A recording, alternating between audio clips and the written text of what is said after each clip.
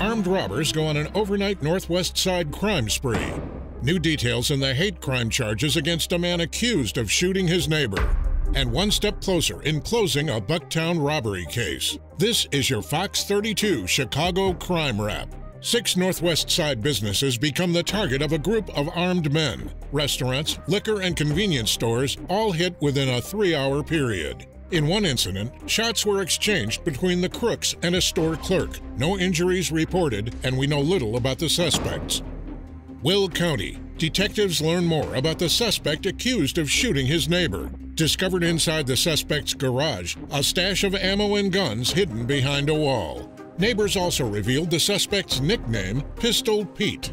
The victim is still in the hospital. The suspect's next court date is in 2 weeks. Cops arrest the suspect in a Bucktown armed robbery from March.